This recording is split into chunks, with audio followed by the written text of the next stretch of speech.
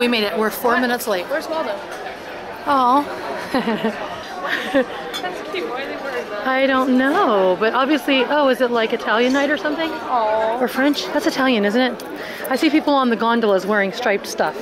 And tomorrow might be another formal night, Manara. Really? Yes, it may. Hello. How are you doing? Good, how are you? Waiting for you. I was right, Italian dinner night.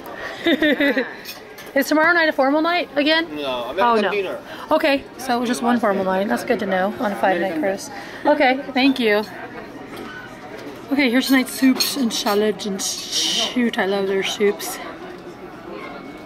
And minestrone. Oh, it's Italian night, dude. Spaghetti, Manara. I think you would love the spaghetti with meatballs. Okay, and the spaghetti with meatballs. I think I'll get the white sea bass fillet with herb butter, chard, and I don't want the potatoes. We'll try them. Oh my gosh, look, sea scallops and shrimp and cream sauce, gratinated whipped potatoes. Ooh. Wow. Manara, beef pot roast. That's your favorite thing. Pot roast, like Dad makes. Oh my gosh, why is there too many things that I want? Dude, you can get a sampler with like different things on it. I meant to tell you guys something. Well, I've just turned the camera on, but anyway, all different cruise lines have different beverage policies, as in what you can bring on the ship or not when you board and when you come back on to the ship from port. But I didn't know this. I know the customs allows you to bring a certain amount of alcohol into the country, but this ship, I saw it on there's an alcohol checkpoint table downstairs when you come on. It's where, say you bought a bottle of tequila here in port, they would take that bottle of tequila when they see it in the x-ray machine, and they would put your name and room number on it, and then they would deliver it to your stateroom the last night of the cruise. And that's to prevent you from drinking the liquor here on the ship instead of buying theirs. But on the table, I looked today, and it actually said that Princess's regulations is each adult can only bring 1 bottle of wine or liquor onto the ship, period. Normally you could buy whatever you wanted. Hey, I have, as long as you tell on your customs forms, I bought 5 bottles of tequila, then Norwegian would take your 5 bottles of tequila and hold it for you. Princess says on their sign, if you have more than 1 bottle, they charge you $15 a bottle fee. I've never heard of such a thing. For you bringing on your alcohol from port. And one of the biggest things in cruise ports is duty-free shopping and people buying alcohol. That's like the biggest thing. People go on a cruise and they buy alcohol, duty-free. That's just what happens. So I'm very shocked at that. And that's something to know because I never would have known. And if I had bought a couple bottles of tequila, then I would have been super shocked and upset to have to pay $15 for my extra bottle. It's crazy. Manara got her favorite fettuccine Alfredo tonight. Oh, I didn't get that. Thank you. Thank you. This is the peach Bellini, iced peach Bellini soup. There's no ice, it's just probably a cold soup, even though it's peach and Prosecco. Holy cow. Manara, this tastes like that, a fresh peach we tasted in Georgia. You liked it. You liked fresh peaches. It didn't taste like regular peaches. You understand what I'm saying, right? Yes. And so therefore I'm trying to say this soup is extra good because it has a fresh peach taste. Yeah. Very good. And that's very good. I didn't get that tonight. I only get it on Princess Cruises, so I can't not have it one night. I forgot about it, actually. I'm sad. There's a sadness over me knowing that tomorrow is my last day of my cruise. Actually, you guys know this if you watch my vlogs. Not often do I feel like I could cry when I get off a ship, but I feel like I could cry when I get off the ship. I'm like getting teary-eyed already. It has been the most perfect cruise. I can't think of any one bad thing at all. I mean, the food, the people, just the atmosphere, everything. The feeling, because different cruise ships give you different feelings. Maybe they invoke stress, or they, you don't like the crowds or the people, or just cause like homesickness or something. It's true. Maybe you just don't enjoy it as much as you thought. But anyway, this one has been 100% perfect. 100%. Look, I gotta tell you guys one more thing. We got in the elevator, and these elevators, there's like 4 of them, and there's a big space in the middle. So when we press a button, Manara kind of waits on one end and I wait on the other end, because by the time one opens, you can't even walk down there and get it before it's gone. Yeah. So it opened and Manara went in there. Well, we were at the very end, so I pressed the button and she like ran down there, and then I came 20 seconds later. And then the guys, there's two guys in there, they're like, is that it? Older guys. And then Menard's like, yeah, and he's like, good, because that's it, close the doors, that's the last passenger. And then the elevator started moving, and he goes, did you have 2 more people with you? Is there 2 more people in your party? And I said, no, if there were, I would have held the door open until they get on the elevator. Like, some people are so rude, you know? Anyway, it's my little rant. Now to eat my delicious fresh peach soup. Yummy. Yes, delicious. Thank you. I ordered the fish, which I don't remember what it was. Oh my goodness. And then I ordered the scallop and shrimp potato stuff. Sorry, I don't remember what it was called. And I told them because I wanted this that I just wanted a plain piece of fish. I had no idea it was small and cute like that. I hope it's good. Menard's still working on her pasta. She ordered an appetizer size and they gave her a full size. Whoops, and she didn't even want to eat that much either. Oh well. It is so dang fresh and spectacular. There's a little salt, the lemon. I just couldn't not get the fish because besides pasta, this is the most amazing fish. Well, it's good. So darn good. Oh, then I'm always like, holy cow, it's so good. But I'm serious, and if you watch my fast vlogs... It's so creepy. The lights keep... They do, dimming and brightening. Yeah, it's so creepy. Maybe because they're revving the engine, I don't know, getting ready to leave. Anyway, I have enjoyed this food on more than I have on any princess ship. Like the first one we ever went on was spectacularly good. The Royal was good, but I didn't find it as good as the Regal, and this is even better. Everything is just so... I can just describe it as being fresh, wholesome, not processed, not covered in flavors because it's a bad quality. Just spectacular. Every single breakfast, lunch, or dinner I look forward to on the ship because it's amazing. Truly pleasurable and enjoyable. So if you guys love delicious food, then you would love to have a dinner or lunch on Princess, I'm telling you. This is just shrimp. There's a 1 piece of shrimp, 2 pieces of shrimp, and 3 scallops in here. And this is a mashed potato on the sides, but the good creamy stuff in the middle is just like cream and butter. And it is, once again, it's not overly rich, besides in its simpleness. And it's not, you know, a lot of foods, like I said, they put a lot of flavors on to cover up the quality of the food. They don't do that here. But like you could describe your pasta? Huh? You describe your pasta, just simple and delicious? So, like, you enjoy the flavors of the... A lot of times, this day and age, and just everywhere, like, they try so hard to make something, like, so extra, and I'm like, I just want, like, simple pasta. You know, like, I'll go to a restaurant, and it'll be, like, mac and cheese, but with, like, but it's, like, smoked with bacon and stuff, and I'm like, I just want plain mac and cheese. But such a good mac and cheese, and such good quality that you can just enjoy the simpleness of it. Anyway. I love this food here. And this is so good. Menard has been continually showing pictures of my dog and her dog, which makes me miss them even more. Look at that face. Isn't it so kissable? I just want to kiss it. I call him, has a worn off button nose. I swear it used to be black. It did. Can't wait to go home and give him a kiss. All my babies. And here is Menard's main course. It is roast beef. Yes. Pot roast. Pot roast. Pot roast. I thought it was roast beef. Do you know how much pot roast that is? Yeah. When we buy pot roast from Schwann's, it's $30 for a little piece that will feed 5 or 6 people into a little pile of stuff, maybe like this top piece. Well, I'm so sorry, but I don't think there's any way I can eat all of this. I bet you can try it. How good is it? Change your mind. Wow. Just say 2 words, right? It's Princess. Is it spectacular? How in the world is everything so good? Anyway, with Cracker Barrel, I ordered pot roast. It was like 12 bucks, and then you get just like a little sliver, like maybe the bottom piece. But that is a lot of pot roast. Wow. That looks good. Enjoy. Wow. It's 6 o'clock, and we're skipping dessert to go watch Sail Away. And that's fine with me. That's fine with Menara. Holy cow! Do you smell the garlic in here? Nope. One of their pastas tonight was a special pasta with lots of garlic. Yeah, she's still chewing. I was like, come on, Menara. Do you want dessert? She goes, no. I was like, let's go. Do we try to find the front, Menara? We're trying to find the front ship where you can go up on top of the Well, once again, ladies and gentlemen, bridge. Slight delay while we wait for the last tour guests to join us. How are you tonight? Good. How are you? How are you? Wonderful.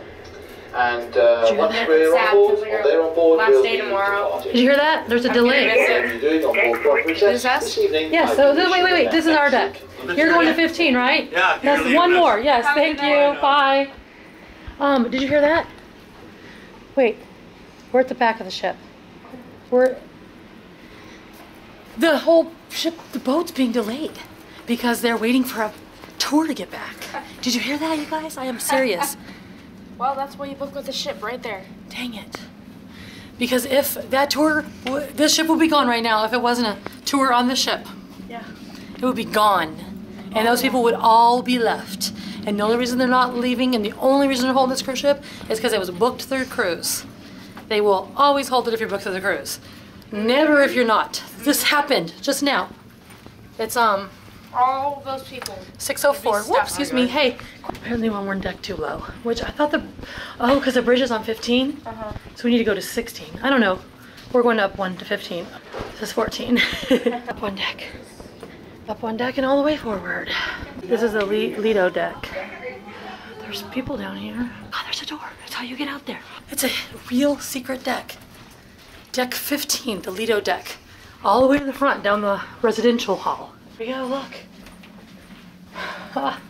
Ooh, open the door. This is it right here. Oh, yes. Oh, yeah.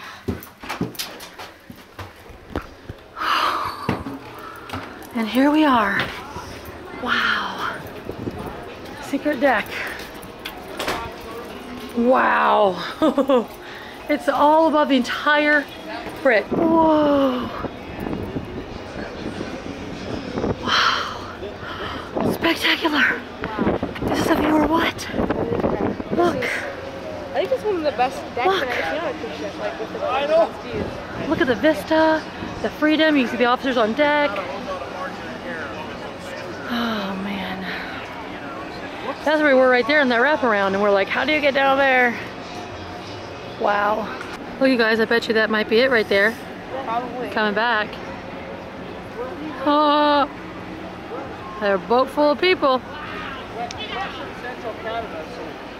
it could be that one. Huh? It could be that one. You can tell by what It could be the bark boat too. That's what we call it, Ultramar. well, you can kind of tell what people were on the Princess or not. It doesn't look that full. It looks like it might be Yeah, that there's one. a lot of people on there actually. Maybe the Ultramar one. Yeah, so it could be one of those two. I'm gonna watch and see. Wow, that's an exposed balcony right there. Look at it, Manara. There's Harmony. Oh man, that's an awesome piece of work for a ship there, I'm telling you. And it looks so pretty this time of night. Let's go see if that was the tours, Manara. Okay, so people are getting off of it. Let's see if they come to our ship. Kind of looks like a partial hidden Mickey shape down there, the one ear. But like Manara pointed out, there's a buoy there. It says crew pool, the hot tubs in the pool. Although I never see anyone in them, ever, on any ship. They usually always net it over like that. Maybe they do it at the end of the night. Maybe, yeah. So you guys, I see people with princess totes and princess towels. So that is the, that's the first time this has happened, that I got to stand here and watch people come on the ship after it was held for them. It's That's a lot of people. yeah, it's 6:17 right now. So the ship would have left 17 minutes ago. And if all these people got off that excursion, like I said, Really people still getting off the boat. there would be no ship here for them to get onto. Lesson. Look, we can watch their TV, Manara. Ooh, pretty.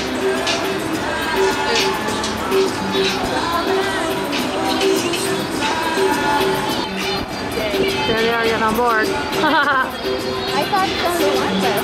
Neither one of them. A lot of people. A lot of them. Look at the way the balconies are layered so everybody can see in your balcony. We're gonna go to our balcony right now, which is all the way at the back of the ship. It's gonna be dark here in a minute. And there's still tons of people coming on. The line is huge. And then they're gonna have to clear the ship and detach the ship from the pier and all that. So we're gonna go sit in the back and watch it. Look. Oh, that is so One in cute. the sun. I love decorated doors. Me too. Y'all know I'm a fan of that, right? It's not just a Disney thing. Even though it started from Disney. Every time I walk on the pool deck, I'm like, oh, dang it, pizza. We never gonna try it again here on the ship. Can you think about it tomorrow, you think? Yeah. It's our last day to try it. We're back here and we're leaving. We tried to get out 2 different places and they were all blocked off. Come on. So here we finally are. See, here's Harmony. We're right by it. Oh, look at it.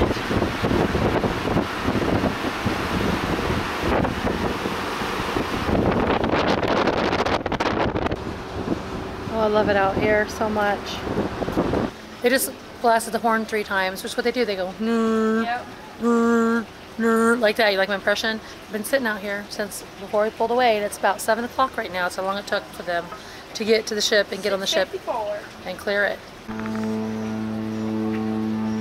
That's a really long one. Are they going to do it?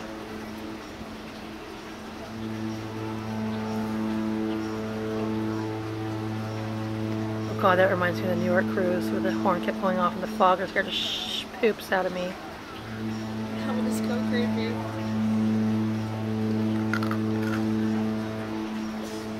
Huh. The 3 horns, but these seem a little longer. That's a very low pitched horn. Why?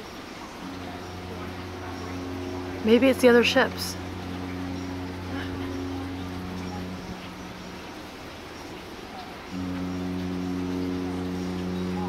I love the sound. I know. It's so eerie. Yeah. In a way.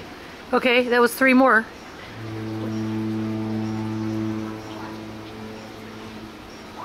What the heck? They started out with a pitch like, look, they're just having horn wars. They started out the pitch like it would be the beginning of that song. Every time I hear a horn, you guys, I just turn the camera on real fast. Because that was awesome.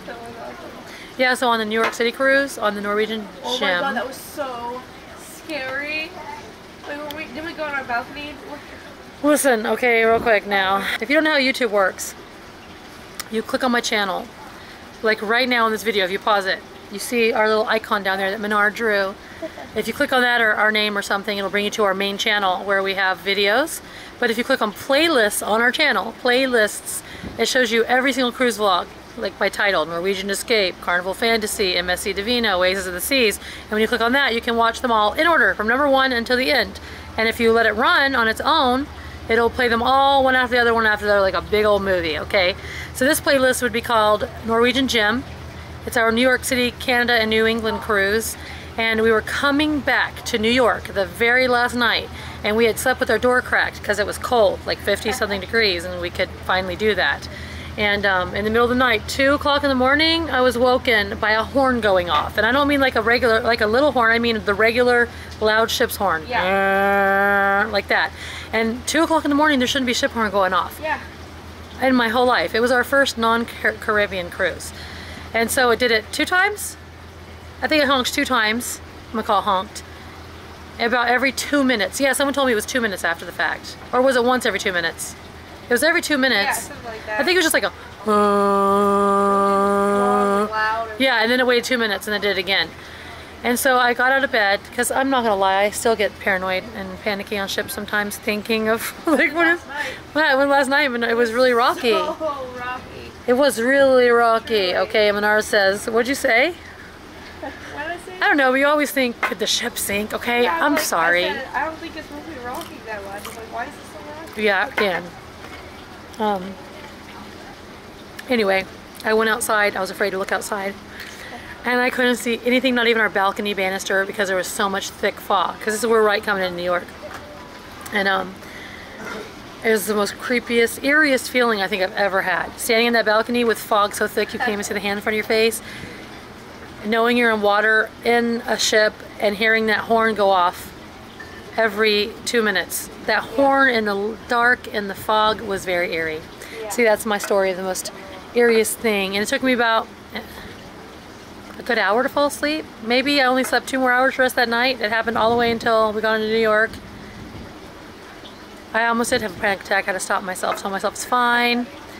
It's probably normal, and I think it is normal for that cruise and going in New York City. But anyway, what's your scary story? Tell me what your scary story is. I know you probably have a scary story.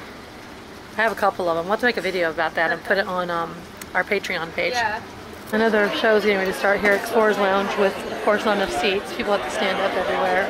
I'm not going to stand up, sorry. Nope. Not going to do it. Do you want to stand up and watch the show?